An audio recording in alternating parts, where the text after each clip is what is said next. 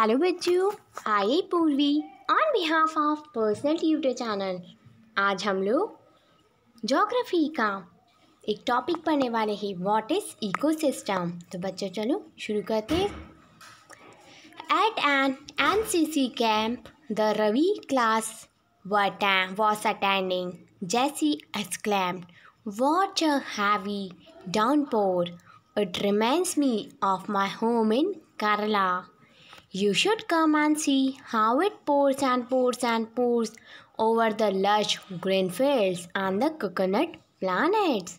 So जब हम लोग NSS कैंप पर गए थे तो जैसी बोलती है कि कितना डाउनपोर है, कितना हैवी डाउनपोर है, यानी कितना बाहर मतलब कितना सुंदर झरना है, क्या स्पीड से आ रहा है। It reminds me of my home, इसने तो मेरे घर केरला की याद दिला दी।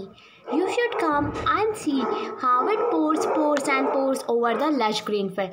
तुम मेरे घर आना और देखना, हमारे उधर बहुत सारी ऐसे ही पोर्स है, बहुत सारे ऐसे ही झरने हैं जो कि ग्रीन फील्ड्स पे और कोकोनट प्लांटेशन पर होते हैं।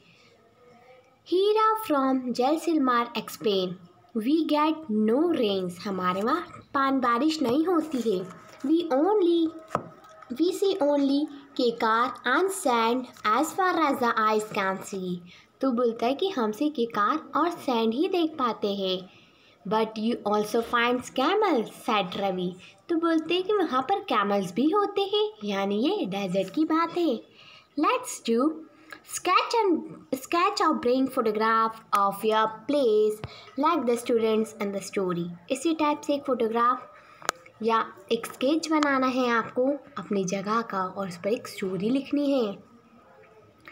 हीरा says, not just animal, if you visit our desert you will see snakes, lizards and many insects too। हीरा बोलती सिर्फ कैमल्स ही नहीं, अगर तुम हमारे डेजर्ट में आओगे तो तुमको स्नैक्स, लिजार्ड और बहुत सारे छोटे छोटे इंसेक्ट्स भी देखने को मिलेंगे। Ravi wandered, why do the animal the vegetation and the way people live very from place to place. तो रवि बोलता है कि एनिमल जानवर, उनका वेजिटेशन और क्यों वो अलग अलग प्लेस पर वेरी करते, इधर उधर क्यों जाते हैं। Are they all related to each other, क्या ये एक दूसरे से रिलेट करते हैं। Oh yes, very much so, the teacher replied. Teacher ने बोला हाँ। Do you know, on June 5th, every year the World Environment Day is celebrated. हर 5 जून को हम लोग World Environment Day बनाते हैं। All the plants, animals and the human beings depend on their immediate surrounding। सारे plants, animals और humans अपने आसपास के सराउंडिंग पर डिपेंडेंट होते हैं। Often they are also interdependent on each other, और ये एक दूसरे पर इंटरडिपेंडेंट भी होते हैं। This relation between the living beings as well as the relation between the organism and the surrounding form the ecosystem. ये लिविंग बीइंग का जो रिलेशन है, जैसे प्लांट्स, एनिमल्स, ह्यूमन, प्लांट्स, तो ये जो रिलेशन है और जो ऑर्गेनिज्म और उनके सराउंडिंग, उनके आसपास का जो रिलेशन है, उसी को हम इकोसिस्टम बोलते हैं।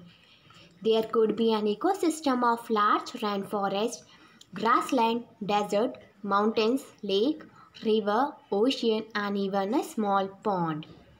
Do you think the park in which Ravi and his friend played form an ecosystem. आपको पता है जहाँ पर रवि और उसके फ्रेंड खेलते हैं वो भी एक इकोसिस्टम का ही पार्ट है। बच्चों, आई होप कि ये आपको समझ में आया होगा।